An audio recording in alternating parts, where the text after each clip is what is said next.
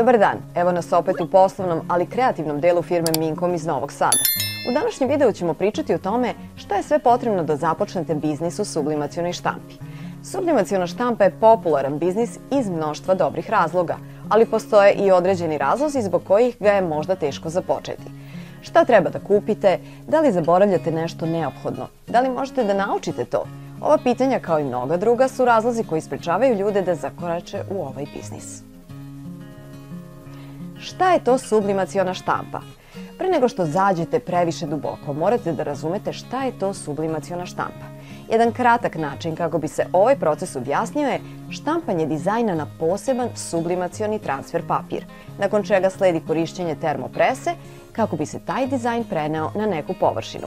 Ta površina može biti majica, šolja, podloga za miša, kao i mnogo drugih proizvoda. Svi proizvodi moraju biti prethodno pripremljeni za sublimacionu štampu. Štampu nije moguće raditi na bilo kom proizvodu.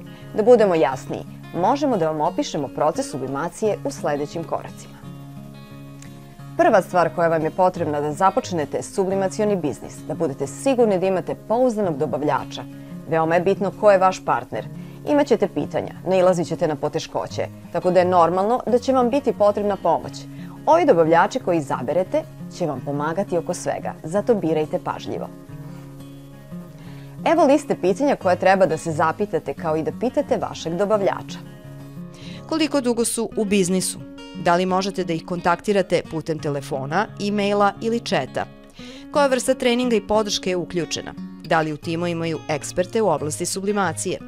Kakva druga rešenja imaju da vam ponude u slučaju da sublimacija nije za vas? Da li samo forsiraju prodaju ili im je zapravo stalo do svojih klijenata? Kakav je kvalitet njihovih klipova ili sadržaja? Kakav je proces obuke i podrške?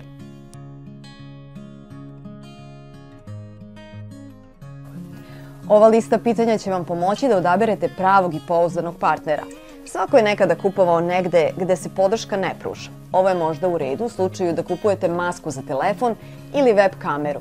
Međutim, u slučaju da ulazite u sublimacioni biznis, želit ćete pouzdanog partnera. Odabir pravog štampača nije toliko komplikovan, jer postoji par modela koji se ističu. Ono što je sasvim sigurno je da definitivno trebate da investirate u sublimacioni štampač koji ima visoku reputaciju. Znači, prvi savjet je da ne treba da podešavate običan štampač koji ste kupili za kancelariju u štampač za sublimaciju. Sve što ćete postići pokušavajući da napravite svoj štampač je da ćete izazvati sebi glavobolju. Razlozi da ne prepravljate običan štampač u sublimacioni štampač. Boje neće biti podjednako jarke. Uhvatit ćete sebe kako na internetu konstantno istražujete rešenja problema. Štampač vam više neće biti pod garancijom. Kada ne budete uspeli da utvrdite problem, nećete imati tehničku podršku. Ovi štampači nailaze na probleme poput distorzije boja, zapušenja glave, nedostatak softvera, prekomernog trošenja mastila usled višestrukog čišćenja glave itd. Ako nemate temeljno znanje o štampanju i održavanju generalno, bit ćete veoma isfrustrirani. S obzirom da ćete kupiti štampač koji je namenjen za sublimacionu štampu od renomiranog proizvođača, evo stvari koje bi trebali da uzmete u razmatranje prilikom odabira modela. Koji format proizvoda vam je potreban? Većina štampača će doći u formatima A4, A3 ili u velikim rolnama. Koji je vaš budžet? Ako hoćete polako da uđete u priču, SG500 A4 veoma je popularan. Ako želite nešto veće, razmotrite SG1000 A3 ili VJ628 60 cm. Kakav tip papira želite? Pitajte kakav tip papira vam je potreban i gde možete da kupite dopunu za mastilo. Kakvu obuku ćete imati? Pitajte da li postoji online kurs koji možete da pohađate. Šta možete da očekujete kada naiđete na problem? Pitajte gde možete dobiti podršku. Sada morate da izaberete grejnu presu. Kao što je već napomenuto, grejna presa je neophodan proces u sublimacionoj štampi. Grejna presa može da primeni pritisak i visoku temperaturu na specifična mesta na blanko proizvodima. Postoji par vrsta grejnih presa koje će vam biti potrebne za sublimacionu štampu. Ravna presa.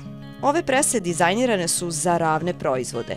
Najčešće se koriste 38 puta 38, 40 puta 60, 60 puta 80 cm na grejnom delu, odnosno delu koji se zagreva i koji svojim pritiskom prenosi boju na proizvod. Ove prese dobre su za majice, šalove, peškire, dukseve, podloge za miša, magnete, priveske, dresove, puzle, staklo, kamen, drvo i slično. Presa za šolje. Ove prese su namenjene za proizvode koji su cilindričnog oblika. Na ovaj način dobijate ravnomerno raspoređenu toplotu oko čitavog proizvoda koji želite da izradite. Ove prese dobre su za šolje, flaše, boce, termose, lončiće, rakijske čašice i tako dalje. Prilikom odabira grejne prese bitno je doneti pravu odluku. Mnogo ljudi napravi grešku da samo izabere najjeftiniju ili najpopularniju presu koja možda uopšte nije prava termopresa za vaš sublimacioni biznis. Takođe kupuju od lica i sa sajtova neproverenog kvaliteta. A evo sada i liste pitanja o grejnim presama koji bi trebali da se zapitate ili da pitate svog dobavljača. Šta planirate da prodajete u vašem sublimacionom biznisu?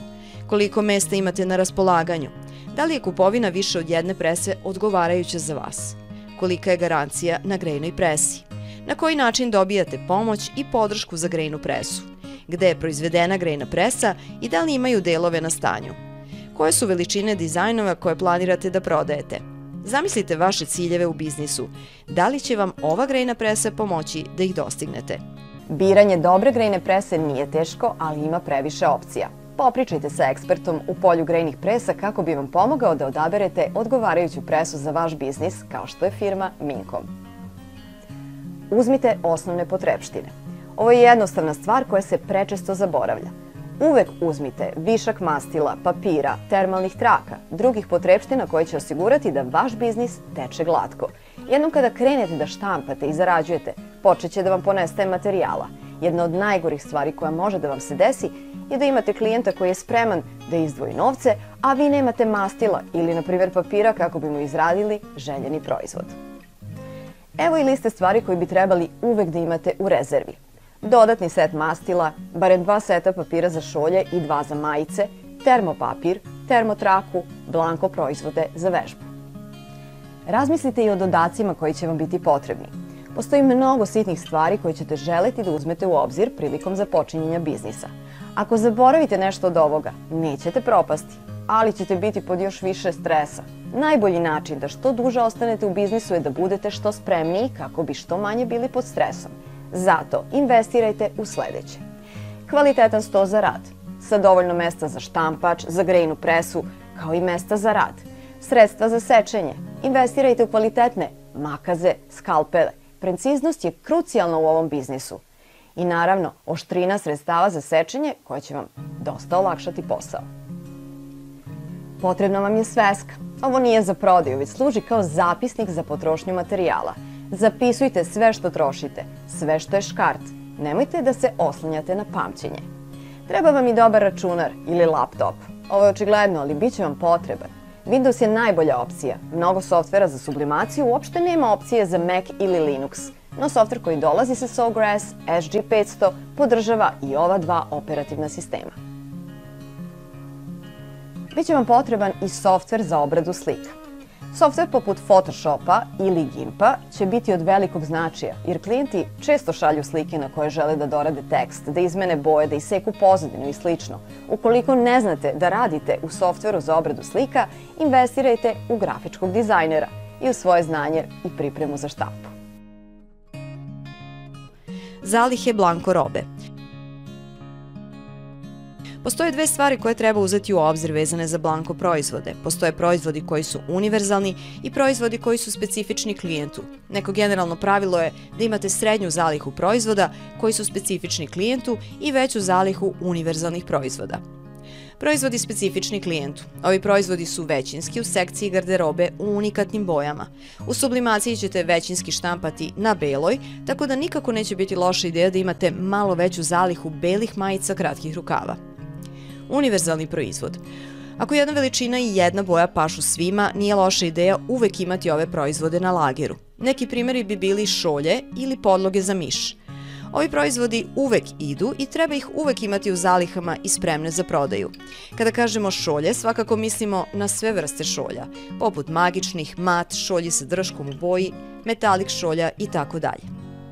Kako ne bi previše komplikovali, zapitajte se da li ću prodati ove proizvode u naredna 2-3 meseca. Ako mislite da nećete, verovatno ne bi trebali da napravite prevelike zalihe tog proizvoda. Sve proizvode možete naći u Minkom prodavnici i dobiti ih za par dana.